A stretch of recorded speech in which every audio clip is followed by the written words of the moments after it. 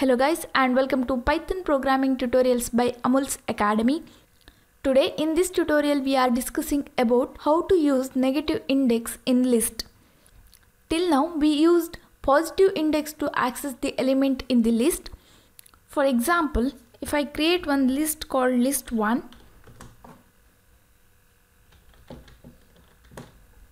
here if I want to access this element 2, then I need to mention the list name, that is list1, and its index. Here the first element has 0 index and the second element index is 1, so I'll mention 1, and here we can see the value. Similar to the positive index, we can use negative index to access the element in the list. That is, the last element of the list will take the index -1, second last will be -2, third last will be -3, like that. Here the index of value 4 will be -1, value 3 will be -2, this will be -3, and this will be -4. If I want to access the same element, that is second element, then if I mention -3, and here we can see the element.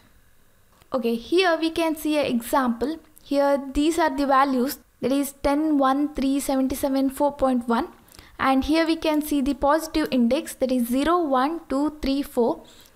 Then the negative index will be, this will be -1, this will be -2, this will be -3, this will be -4, and this will be -5.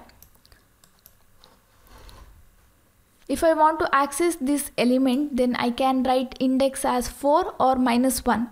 Okay.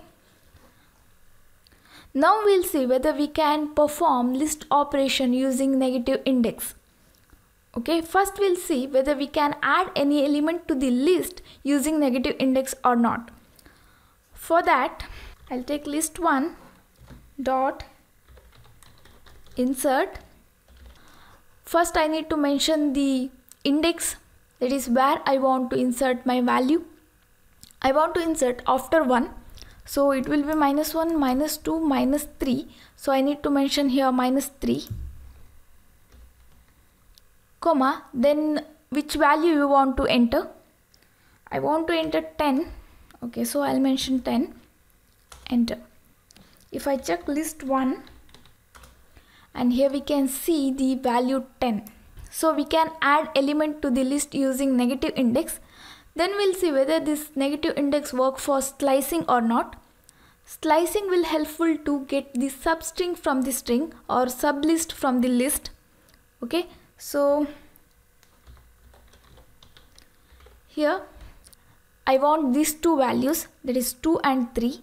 So I just need to mention the index of 2, that is -3, colon, and this is -2, right?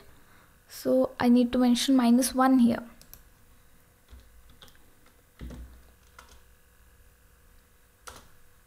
And here we can see 2 and 3. Here this is included and this index is excluded. That's why I mentioned -1, not -2. Okay, so negative index work for the slicing also. Then we'll see using negative index whether we can delete any value in the list or not. So for that, del keyword, then list1, and here I'll mention -1, that is I want to delete the last element of that list. Enter. Now I'll check list1, and here we can see the last element was 4 and that is deleted. So we can say negative index also works same as the positive index in list. Okay, that's it for now. Thank you for watching. Don't forget to subscribe my channel. I'll meet you in next class. Till then, take care.